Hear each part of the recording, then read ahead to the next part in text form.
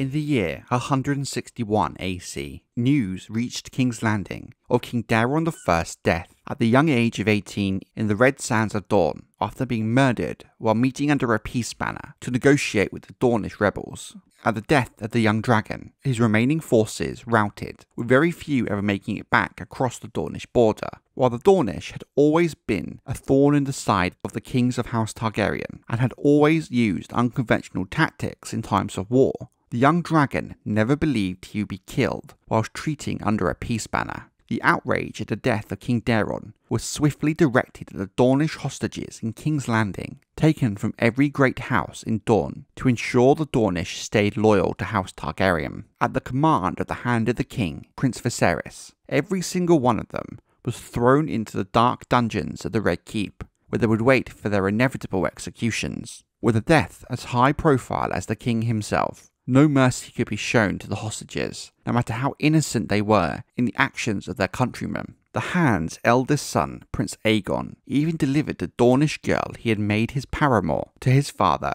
to await execution without a second thought or moment of hesitation. The issue that faced the Hand is that King Daeron, in his short life, was so focused on war and the conquest of Dorne that he never had the time or opportunity to marry, nor father any children. It is thought he never even fathered base-born children. Thus accordingly, upon his death, the Iron Throne passed to his younger brother, Baelor, a youth of 17 years of age, born in the year 144 AC. Prince Baelor proved to be the most pious prince and then king the Seven Kingdoms of Westeros and the Targaryen dynasty ever saw. His first act as king was to grant pardons to the Dornish hostages, much to the outrage of many at court. Many similar acts of piety and forgiveness followed throughout Baelor's reign. Even as his lords and councillors cried for vengeance, Baelor publicly forgave his brother's killers and declared that he meant to bind up the wounds of his brother's war and make peace with Dorne. As an act of piety, he declared he would go to Dorne himself with neither a sword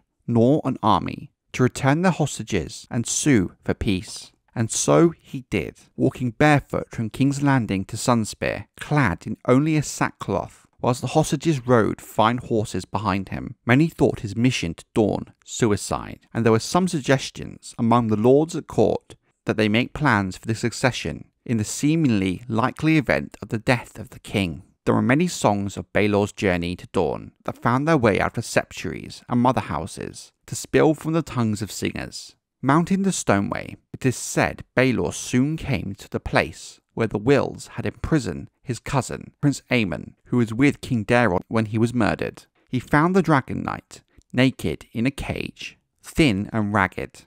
It is said that Baelor pleaded, but Lord Will refused to free Aemon, forcing Baelor instead to offer a prayer for his cousin and swear that he would return for him. Many generations since have wondered just what Prince Aemon must have thought of this, seeing his reedy-voiced, slender cousin, haggard, with bare and bleeding feet, making this promise, one that seemed unlikely that he would be able to keep, and yet Baelor pressed on and survived the Boneway. This alone surprised all at court, as the Boneway had proven the undoing of many thousands before him. The crossing of the arid desert between the northern foothills and the scourge on foot, practically alone, nearly undid King Baelor.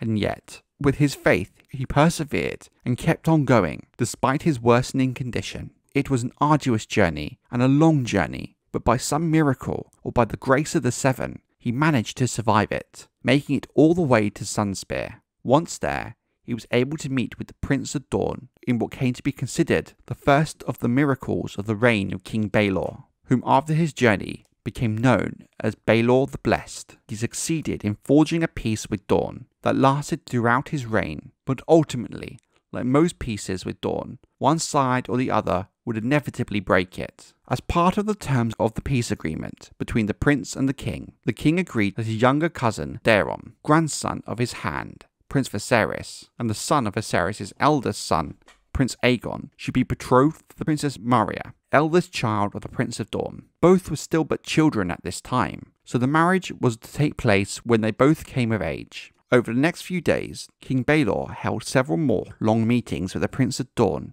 in the old palace of Sunspear. The prince offered Baelor a galley to take him back to King's Landing, along with an escort of guards to protect his person in place of his Kingsguard, whom it must be recalled were left in King's Landing. The young king insisted that the Seven had commanded him to walk back the same way he had came. Some in the Dornish court rightly feared that Prince Viserys would take this as a new cause for war, when, not if, Baelor inevitably perished upon the road. While the king had been rested and fed, he was still in poor condition, with few thinking he had the strength to make the journey. To try and combat this problem, the Prince of Dorne made every effort to make sure that the Dornish lords along Baelor's proposed route home would be open and hospitable to him. The king left Sunspear alone at dawn, heading back into the endless red sands of Dorne, making his way home to King's Landing on foot, the exact same way he had come before. But there was a dragon fire lit inside the heart of Baelor the Blessed. The king had made a promise to his cousin, Prince Aemon the Dragon Knight, and he was determined to keep that promise. The walk back to King's Landing was just as long and dangerous for King Baelor as the journey to Sunspear was, if not more so.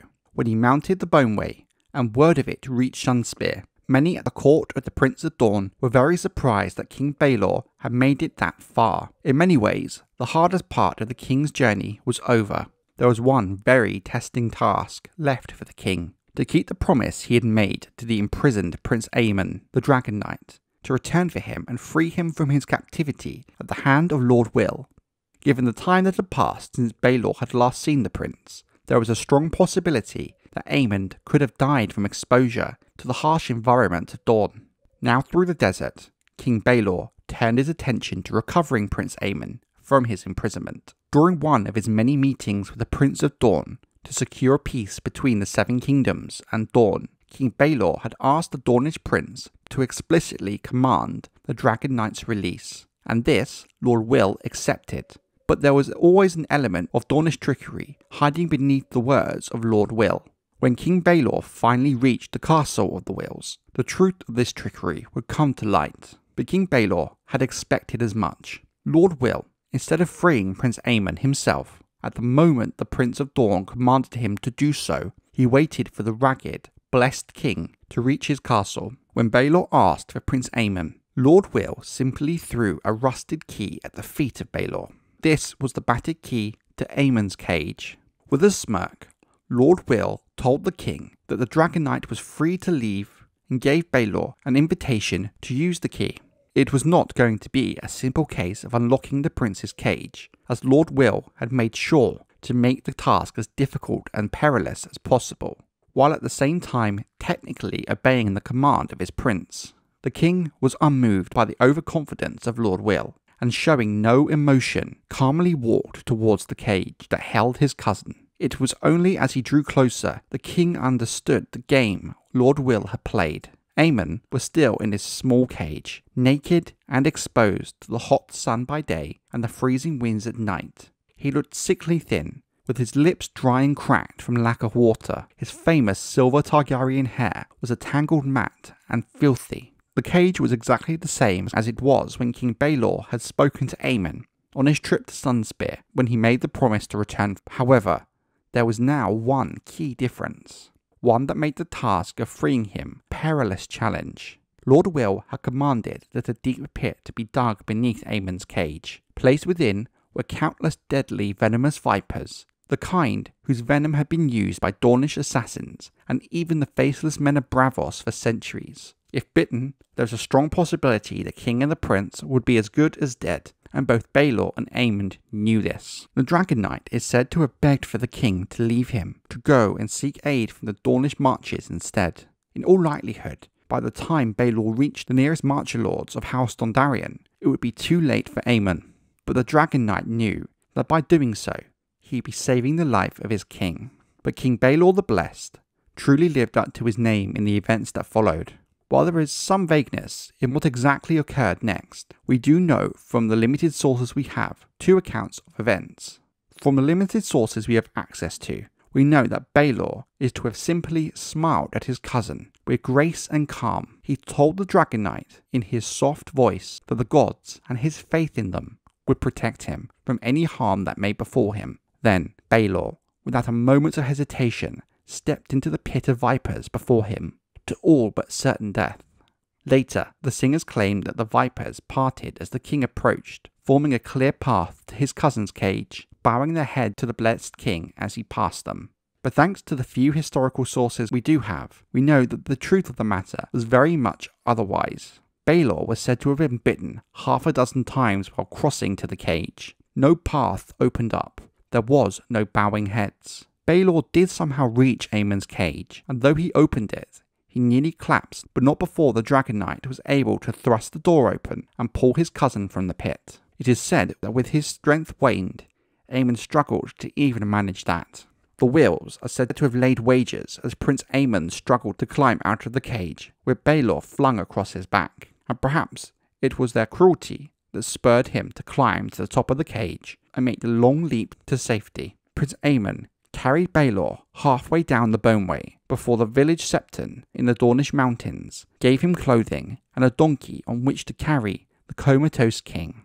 Eventually Aemon reached the watchtowers of the Dondarrions and was then conducted to Blackhaven, where the local maester cared for the king as best as his abilities allowed, before sending them on to Storm's End for further, more skilled treatment. And all the while, it is said Baelor was wasting away, still lost to the world. He only regained consciousness briefly on the way to Storm's End, and then only to mutter a prayer. It was half a year or more before he was well enough to travel on to King's Landing, and in all that time, Prince Viserys managed the realm as King's Hand, maintaining Baelor's peace treaty with the Dornish. While the stories of the events at Castle Will often focus on the bravery of King Baelor the Blessed in his fearless and faithful rescue of his cousin, with many small folk retelling the tales of the singers rather than the historical truth. Because in that historical telling, Aemon the Dragon Knight must also be applauded for his bravery in saving the king from his fate in the pit of vipers, and despite his poor physical condition, somehow managing to carry him for several days to help and safety. While the focus of this tale is always on Baelor, the truth is both the Blessed King and the Dragon Knight showed bravery, faith and loyalty, saving each other that day. The lords and small folk across Westeros celebrated when King Baelor at last seated himself on the Iron Throne, and his reign began in earnest after his perilous trip to Dorne, rescue of his cousin Aemon from captivity, and his recovery from the injuries sustained in the process. Few at this time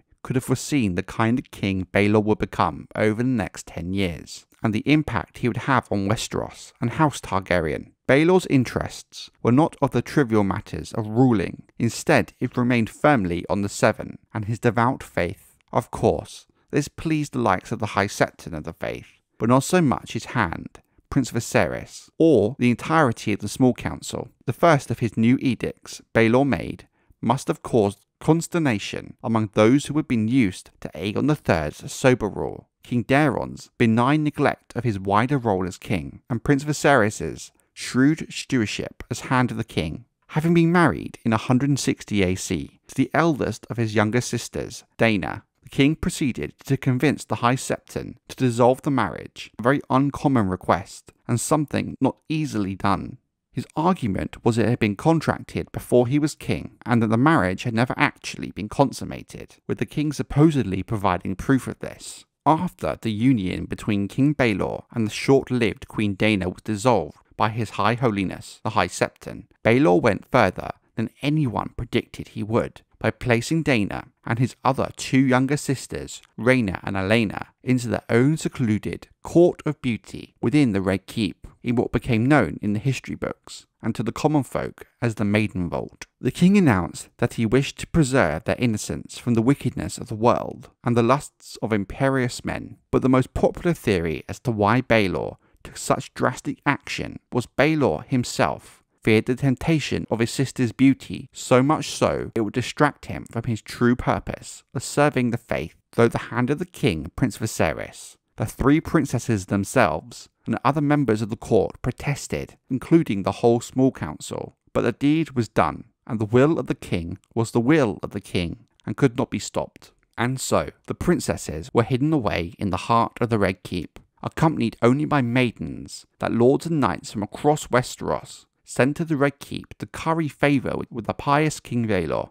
Even more protests came soon after, when Baelor announced yet another hugely unpopular edict. Again, one that not a single person could sway him from. King Baelor wanted to outlaw prostitution within King's Landing, and no one could impress on him how much trouble that would cause, not only with his small folk, but the rich businessmen of the city, and of course the many important men at court who frequented such women. More than 1,000 whores and their children, it is said, were rounded up and put out of the city into the countryside surrounding it. Many, even within the faith whom supported the outlawing of prostitution, felt that Baelor's handling of the women and children, condemning so many of them to die slow hungry death by removing them from the city, was unnecessary and a step too far. The unrest that followed in the weeks and months after was something King Baelor chose not to acknowledge as he busied himself with his newest project, a great sept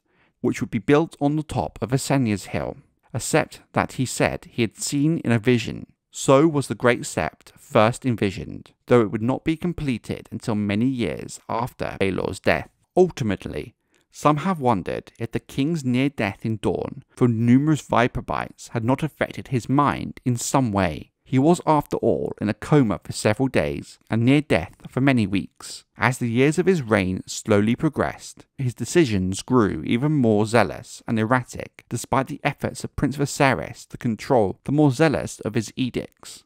But despite the outlawing of prostitution, the small folk did indeed come to love him, as the blessed king emptied the treasuries regularly to fund his charitable acts, including the year when he donated a loaf of bread daily to every man and woman in the city. The lords of the realm were beginning to grow uneasy at the edicts of Baelor and the sheer cost of them to the realm. The king had not only ended his marriage to Daena, but he had made sure he would never wed again by taking a septon's vow, aided and abetted by a high septon who was becoming increasingly influential in the kingdom. Many felt it was not Baelor ruling the kingdom, but really the High Septon, the king's edicts becoming more and more concerned with spiritual matters at the expense of material, as well as including his efforts to require those in the citadel to use doves, not ravens, to carry their messages, and his attempts to prove exemptions from taxation for those who ensured the virtue of their daughters through the use of chastity belts. But even so, for many, the septon's vow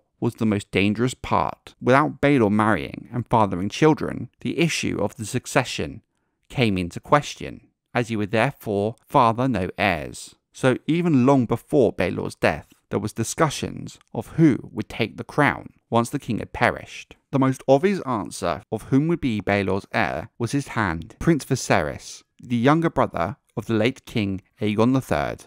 Failing that, the crown would in theory pass to Viserys' eldest son, Prince Aegon. Little could anyone at the time have predicted the consequences on House Targaryen of Baelor not having an heir of his own, and the crown eventually passing to Viserys and later his cousin Aegon. One unfortunate aspect of Baelor's zealotry was his insistence on burning books. Though most books might hold little that is worth knowing, and some might even hold matters that are dangerous, destroying knowledge is a painful thing regardless. That Baelor had the former courtful mushrooms testimony of the events of the Dance of the Dragons burned is no great surprise, given the rabid and scandalous content within, but certain Bath's unnatural history. However mistaken some of Bath's conclusions, it was work of one of the brightest minds of the Seven Kingdoms ever saw. Bath's study and alleged practices of higher arts proved enough to win Baelor's enmity and the destruction of his work, even though the unnatural history contains much that is neither controversial nor wicked. It is only fortunate for us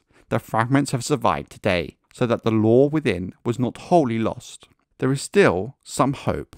There are copies of the full book in the libraries of the Lords of Westeros, or even in the Far East in Essos. The reign of Baelor the Blessed is a puzzling point in history, and one heavily discussed by scholars and historians. On the one hand, it is undeniable that many of Baelor's religiously motivated decrees impacted and damaged the lives of many, with his ban on prostitution in the city of King's Landing resulting in the deaths of many starving women and children. But at court, given the scandalous nature of the topic, much of this would go unspoken. Again, Baelor did indeed imprison his sisters in the maidenvault, with pushback from his small council and hand at first. But ultimately, many of those voices became silent. Whilst the building of the Great Sept did provide jobs for the builders and small folk of the city, the cost to the crown was huge. Money the kingdom did not have. Even more worrying was the growing influence of the High Septon on the mind of the king, with some beginning to wonder if it was the Faith who now truly ruled the Seven Kingdoms. But for every negative impact of Baelor, there would be a decree that could be viewed as positive and perhaps good. For example, Baelor cared deeply about the small folk, and over his reign did much to improve their lives and uplift them with charitable acts. Thus why Baelor is forever debated as whether he was a good or bad king by historians. But what can be said is his devotion to the faith and refusal to marry by taking a Septon's vow indeed would set House Targaryen and Westeros on a path of bloodshed. In the later years of his reign, the king's focus on his faith became all-consuming. He spent hours talking to the High Septon and numerous other key members of the faith, becoming almost absent at small council meetings, leaving Prince Viserys with the job of almost effectively ruling the realm. Baelor began to spend more and more time fasting and praying. As king, he saw the sins of his subjects as his own responsibility. He began attempting to make up for all the sins and offences he believed he and his subjects were committing against the Seven on a daily basis. Given the population of King's Landing, let alone the whole of Westeros, this weighed heavily on the king's shoulders. It was when the High Septon died, one of Baelor's most erratic and damaging acts as king happened. Without any dissent or questions of the king, they promptly elected Baelor's choice to the office of High Septon. This new High Septon was a simple, common man named Pate, who was a gifted worker in stone and had apparently been working on the Great Sept. While a gifted stonemason, Pate was without letters, simple-minded, and unable to recall even the most simple of prayers. He found himself unable to conduct most of the duties that the High Septon was expected to do. It was a blessing, perhaps, that this lack-wit High Septon only survived a year before a fever took him. Or perhaps not, for King Baelor, by the time of the death of Pate, had become convinced that the gods had given an 8-year-old boy, a street urchin, but more likely a horse son, the power to perform miracles. Baelor claimed to have seen the boy speaking with doves that answered him in voices of men and women, the voices of the Seven, according to Baelor. This, he declared, should be the next High Septon. Not learning from the lack-wit High Septon, again, the most devout did as the king desired, and so the youngest High Septon to ever wear the crystal crown was chosen, an 8-year-old boy from the streets of King's Landing. Many began to see the decrees of Baelor as nothing more than a joke, with some in the faith beginning to question the wisdom of blindly following the king's wishes. However, these voices were very quickly silenced, with few jumping up to take their place. The eventual birth of Daemon Waters, the base-born child of Daena Targaryen, by a father she refused to name, but whom the realm would later learn was none other than her cousin, Prince, later King Aegon, led to another fit of fasting by the king to repent for his sister and cousin's sins. He had already nearly killed himself some years before when he fasted for a moon's turn following the deaths of his cousin, Princess Nerys's twins, shortly after that delivery. This time, Baelor took it further yet, refusing anything but water and taking only enough bread to still the cries of his stomach. 40 days he kept his regime. On the 41st day, he was found collapsed at the altar of the mother. Grand Maester Munkin did what he could to heal the king. So too did the 8-year-old High Septon, but his miracles were at an end. The king joined the Seven in the 10th year of his reign in 171 AC, aged 30 years of age. Malicious rumours then followed in the wake of the death of Baelor the Blessed and the ascension of Viserys, begun, some say, by the pen of Lady Maya of House Stokeworth, which suggested that Viserys poisoned the king in order to finally gain the throne after a decade and more of waiting. Others have suggested that Viserys poisoned Baelor for the good of the realm, since the Septon King had come to believe that the Seven called on him to convert all of the unbelievers in his realm. This would have led to a war with the North and the Iron Islands that would have caused great turmoil and split the 7 kingdoms of Westeros for all of time. How much of this is true is debated by historians, with no real consensus being found. But all we can say for sure is the blessed king died and in his wake, King Viserys II Targaryen, the youngest son of Rhaenyra Targaryen and Daemon Targaryen, and younger brother of the late King Aegon III. One of the most infamous aspects of the reign of King Baelor the Blessed was his imprisonment of his three sisters in a maidenvault in order to protect their virtue, but as some claim, also prevent himself from acting on his desires. Each of the three women who spent years of their life in this maiden vault were each very different people, but all bonded by their shared circumstance. At first, there was pushback, especially from Daena, towards her brother when he declared his sisters would be placed in the vault, and even some of the small council dissented for a time. But at the end of the day, the king's will was the king's will, no matter how erratic, and thus dissenters soon fell quiet, as the three princesses were placed into the vault. Daena Targaryen by far is the most famed of the three sisters of Baelor the Blessed, and was the most loved by the small folk and courtiers alike, for her stunning beauty as much as her fierce courage and willfulness. Born in 145 AC, Daena was the third child and eldest daughter of King Aegon III and Queen Daenerys Velaryon. A Targaryen to the bone, she was strong, beautiful and willful, and like the rest of her siblings, had a Valyrian look. Her long silver gold hair was thick and curly, an untamed mane that framed her heart-shaped face and her sparkling purple eyes. To top it off, she had a fearless, "Are there anything?" smile. Daena often dressed dramatically. As a child, she wore black in emulation of her father. After her brother, Baelor, failed to consummate their marriage, she changed to all white. She always wore the golden three-headed dragon pendant she had inherited from her father. At court, she wore it on a fine golden chain. When she disguised herself as a peasant, she hung it on a leather thong and hid it beneath her clothes.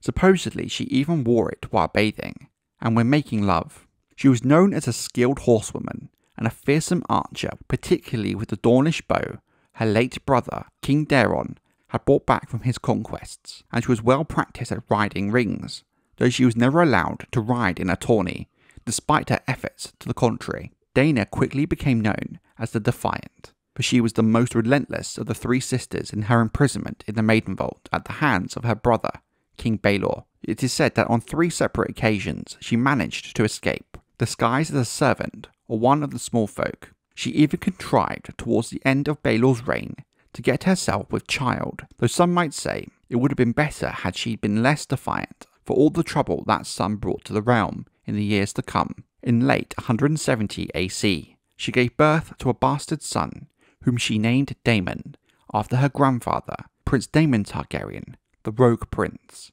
She refused to name the father, who was suspected and eventually revealed to have been her cousin, Prince Aegon, later King Aegon. But the identity of Daemon's father was not revealed until 182 AC. The birth of Daena's son was one of the direct causes that led to the fast of King Baelor that claimed his life. He fasted for 40 days, taking only water and a little bit of bread. On the 41st day of his fast, he was found collapsed before an altar of the mother. After Baelor's death in 171 AC, there were some amongst the small folk and the lords who felt that the Iron Throne should now pass to Daena, as she was King Aegon III's eldest surviving child. However, Daena had been isolated for a decade in the maiden vault, which had left her and her sisters without any powerful allies. In addition, the memories of the Dance of the Dragons and of Rhaenyra Targaryen, the last woman to sit the Iron Throne, left many leery of the idea of a ruling queen.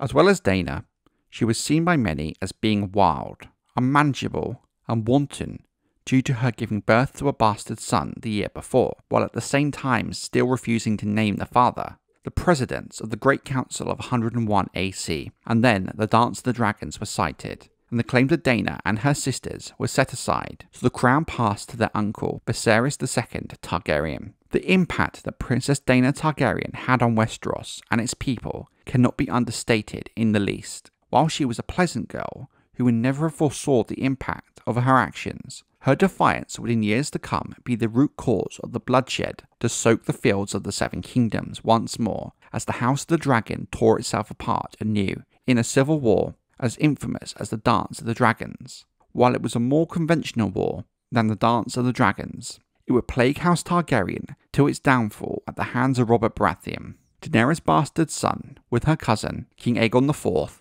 would later become Daemon Blackfyre.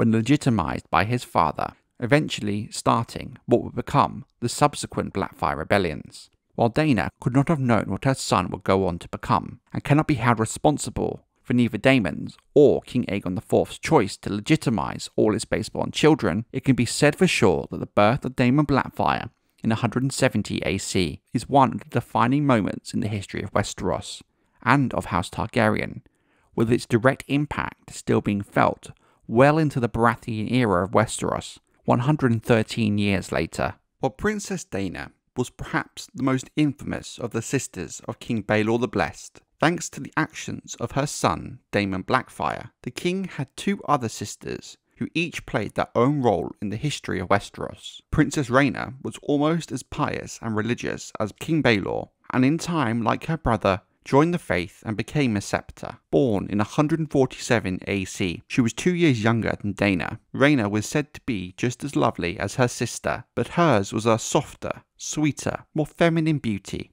Though she was not plump, her body was more rounded than Daena's. Rhaena's hair was more gold than silver, and was always carefully coiffed and combed. She had soft, kind eyes, and a shy, sweet smile. It is said that out of the three sisters of Baelor, who were placed in the maidenvault, Rhaena resisted the least.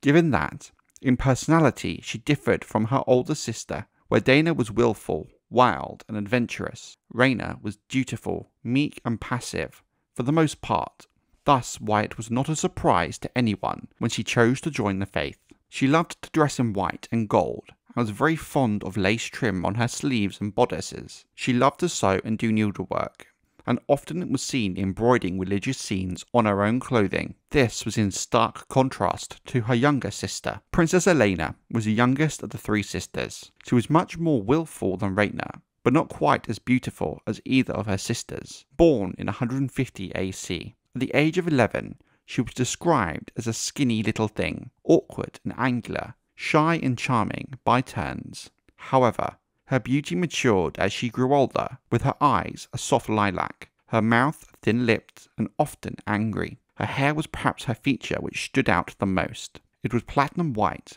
with a bright golden streak down the middle, an unusual colour even for the children of House Targaryen. She always wore it long, pulled back and braided, and was always being told it was her crowning beauty. However, she cut off her braid to defy her brother, Baelor, for imprisoning her in the maidenvault.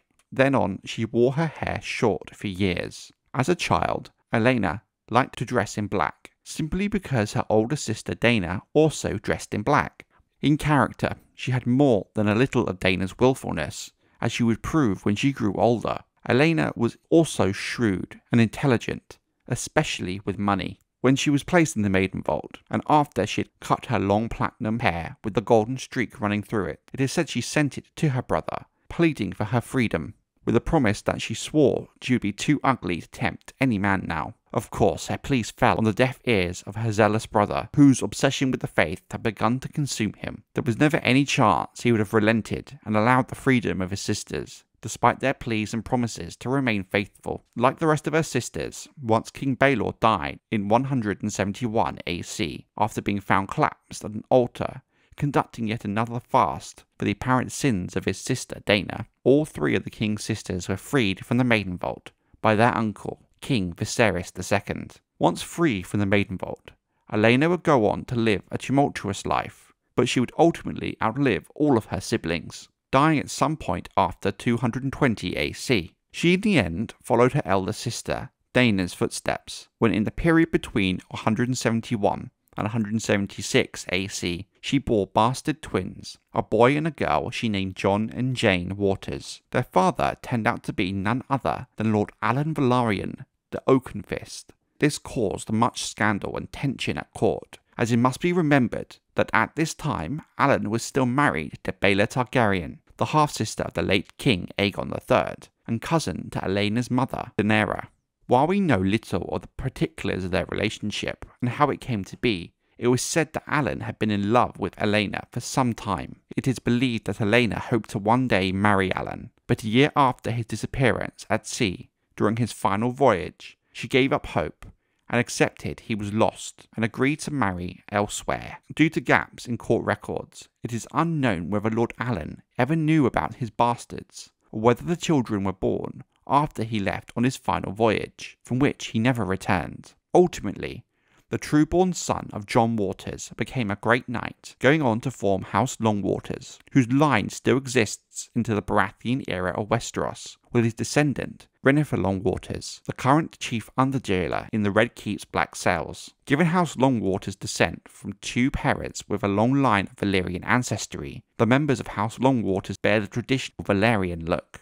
Aelena, in the end, was thrice wed. Her first marriage in 176 AC was to a wealthy but aged asoiaf Plum, who is said to have died while consummating the marriage. Nevertheless, she conceived a child during that singular occasion. There are later scandalous rumours, whose sources are not known, that came to suggest that Lord Plum in fact died at the sight of his new bride in her nakedness, and that the child conceived that night was by her cousin Aegon, he who later became King Aegon the Unworthy. However, many argue that while Aegon had a clear reputation for fathering bastards, even on his own cousins, there is no real proof to suggest that that was the case with Aelena. Even so, Viserys Plum was born in 176 AC and would go on to become Lord when he came of age. A descendant of Viserys Plum crossed the Narrow Sea and became the ancestor of Brown Ben Plum. Aelena's second marriage was at the behest of Aegon the Unworthy's successor, King Daeron the Good. Daeron wed her to his master of coin, Ronald Penrose, and the union led to 4 more children, Robin, Laena, Jocelyn, and Joy Penrose. It is said that during this time, given Aelena's skill with numbers, that she became known as the true master of coin, for her husband was said to be a good and noble lord, but one without great faculty for numbers. Due to this, she swiftly grew in influence, and was trusted by King Daeron in all things as she laboured on his behalf and on that of the realm. Her third marriage came after 209 AC, and was one of her own choice, after she fell in love Sir Michael Manwardie, a Dornishman who had attended Princess Mara at her court. Manwardie, in early life, studied at the Citadel, and was a cultured man of great wit and learning, who had become a trusted servant of King Daeron. He was sent to Braavos to negotiate with the Iron Bank on several occasions, and there is a record of a correspondence between him and the keyholders of the Iron Bank, sealed with his seal and signed with his name, but apparently in the hand of Aelena. Aelena married Sir Michael, apparently with Daeron's blessing, not long after her second husband had died. Aelena said in her later years that it wasn't his intelligence that made her love Sir Manwardie, but his love of music. He was known to play the harp for her, and when he died, Aelena commanded that his effigy be carved holding a harp, and not the sword and spurs of knighthood, as is most common.